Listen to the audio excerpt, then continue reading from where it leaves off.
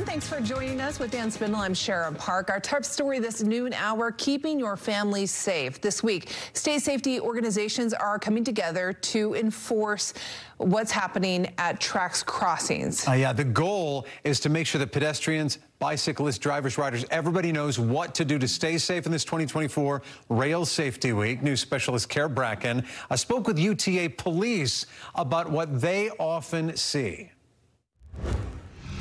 When it comes between you and the train, even if it's just a few seconds, don't even chance it because the train will always win.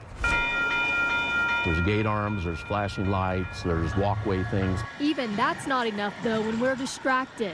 We see a lot of distracted people. They're nosing the phone, they're walking oblivious to their surroundings. Captain Jason Peterson with UTA's police department is coming up on 25 years on the job. On top of the hustle and bustle of every day, this, he says, is a busy time of year.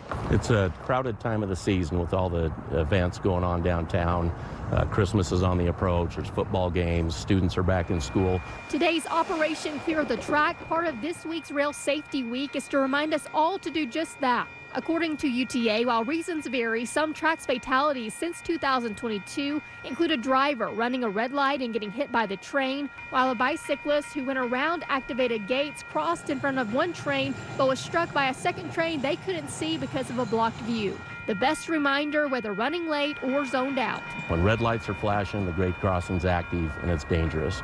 In 2023, there are around 36 railway incidents, some of those resulting in injuries and some even losing their lives. The goal through this week is to keep that number down. For now, the reporting, I'm Kara Bracken for KSL 5 News.